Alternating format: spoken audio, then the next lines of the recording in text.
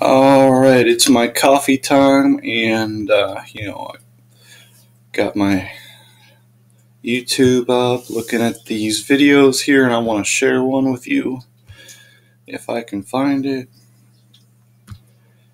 I thought it was kind of interesting here. Inspiring philosophy. Did medieval Europe think the Earth was flat? Let's watch. Many today believe people in the Middle Ages of Christian Europe thought the Earth was flat. Columbus knew the Earth was round and sailed west to prove it, while the Catholic Church tried to stop him because they thought the Earth was flat. This is nothing more than a modern myth invented by the fiction writer Washington Irving in the 19th century. All right. So I apologize.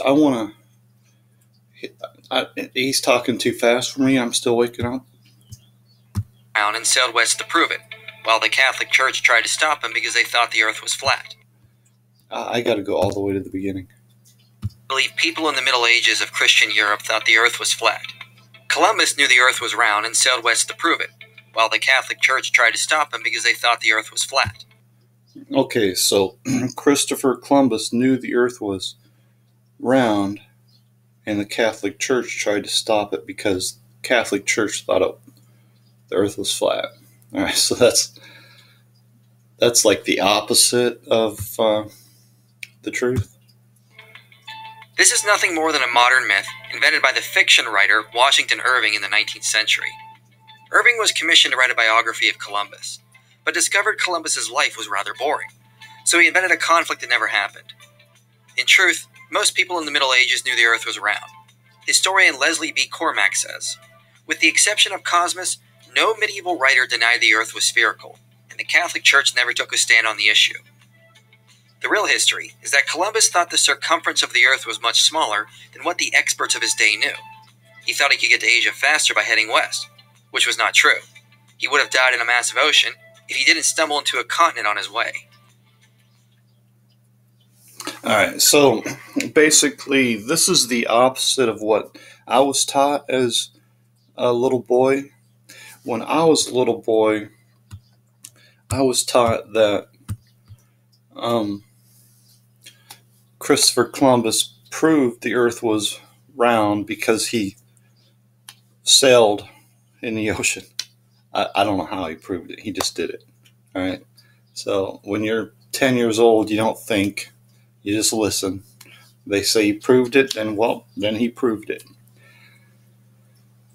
All right. So this idea that the Catholic Church thought the Earth was flat and wanted to stop it or whatever, that's ridiculous because they came up with what is that called? The Copernican Nicholas. I can't even remember his name now. It's the guy. What's his name? Copernicus. I think it's Copernicus, isn't it? The Copernicus.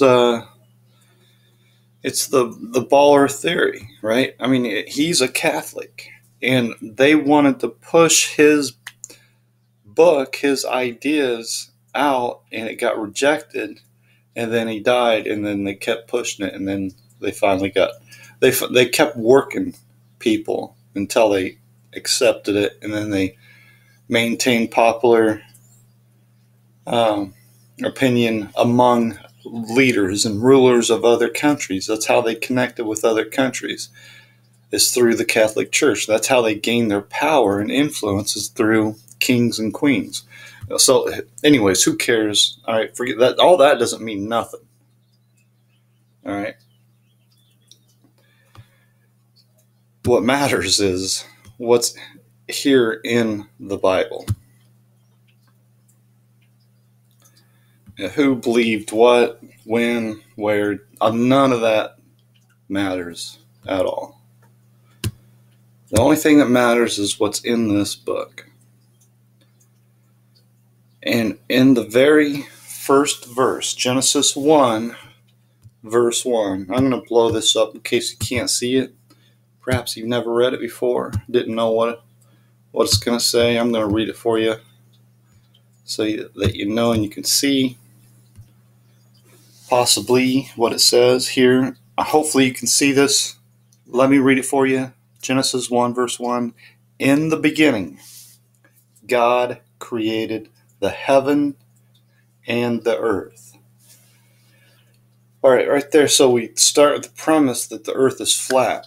Right? There's no way to ignore that. All right, you can't forget about it. You can't sweep it aside. It's there. It's not going away. Nothing's changed. The earth is still flat. You read the entire Bible, you're not going to find anything to dispute that. You're not going to find anything that changes that. Okay, what you're going to find here is a new heaven and a new earth when our Lord Jesus Christ returns. Okay, this is a prophecy right here of what's going to happen. All right, again, same thing, 2 Peter, and then, of course, in Revelation 21, and I saw a new heaven and a new earth, for the first heaven and the first earth were passed away, and there was no more sea. So everything's going to change. All right, so go back to Genesis 1, verse 1. In the beginning, God created the heaven and the earth. You go outside, and what do you see? Heaven above, earth below. All right, that's flat. It starts out flat in the Bible. If the Bible says it's flat, then it's flat. You can forget about what Copernicus, what Columbus, any of those, the Catholic Church, doesn't matter. Does not matter. What matters is what's in this book. God forbid, let God be true, but every man a liar, as it is written, that thou mightest be justified in thy sayings, and mightest overcome when thou art judged. All right, so with this issue of the flat earth, has anything changed? Has anybody proven the earth is a ball? No. It's been a heated subject. It's been hot. The message has gotten all around the world, and nobody has proven a ball earth. Nobody has disproved Genesis 1 verse 1. In the beginning, God created the heaven and the earth. Nowhere in the Bible does it say heaven is below you. Heaven is underneath of you. Nowhere. Heaven is always above. All right, so if you believe in a ball earth, you believe that heaven is below you.